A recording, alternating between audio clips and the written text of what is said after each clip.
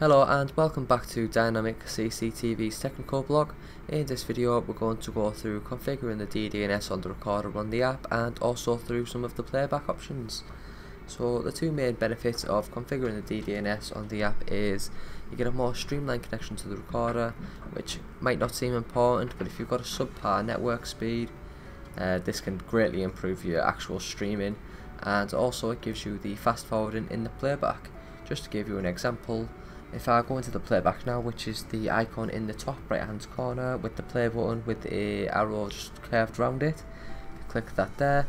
If we click that drop down and just quickly select the camera and start the playback, once it pulls that through, if you see we go across, this option here with the ×1 in a square is greyed out, and this one here for HD is also greyed out. Once you've done the manual port forwarding, you get these options and it works no problem. So if we come out there, on the front page of HikConnect, if we put our finger on the drop down arrow on the right, if you can see there, that's the drop down arrow, it gives you all the cameras. If we put our finger there and just drag it over to the left, we're keeping our finger on the screen, it gives us two icons. The circles icon is a share icon and the cog is the settings icon. If we select that cog, that takes us into the settings itself for the recorder. What we're looking at here is the configure Ddns near the bottom of the screen. As you can see, it says not set, so if we want to go in there and we want to put in a device domain name, which can be anything you want it to be, it can't be under 6 characters and it can't start with a capital. So as we're going to put test REC for test recorder, the port mapping mode by default is automatic, but what you want to do is you want to manually change it over to manual, because that's what the ports have been doing, they've been set to manual, so you want to make it manual. So on the server port number, by default on the recorder it is 8000, and for the HTTP port number it is 80, but if the sites had to change this information, for example if those ports weren't available, then you'll want to just change it to whatever it needs to be. So for example 8000 can be 8001 or 9000, and HTTP port can be 81 or 90, that's not a problem. So once you put that information in there, you have to put in the username and the password.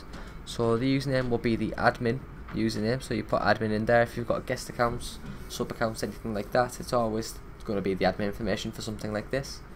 And once you've typed that in, you want to then put in the admin password, just so it correctly brings that information through. So once you've typed in that password, you want to click the eyelash to ensure that the information is correct.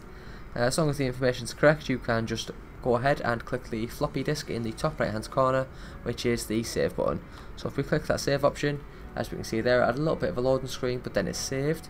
So now you've done that information, the not set is gone off the configure Ddns. You can double check that information's all still in there. If we come out by clicking that back arrow in the top left hand corner, come out again by doing the same thing. If we now go into the playback, click the drop down and select the camera we want and start playback, it pulls through that information. But if we also drag and scroll the icons over, we have the ×1 icon, which is the fast forwarding and slowing down of time. We've got all those options in there. We can put it to standard speed, ×4, ×8, an eighth of the speed, half speed, whatever you want it to be, whatever suits what you're trying to do. So we can select the speed we want, and if you've got different streaming, you can change that from clear to your custom, dependent. If you're recording substream, then you can have the playback and substream, but if you're just recording a mainstream like standard, that you don't need to look at that. So yeah, that's all there is for this really. That's the most benefits of the configuring Ddns. It helps with the streaming on the recorder, on the HikConnect, and it helps with the playback.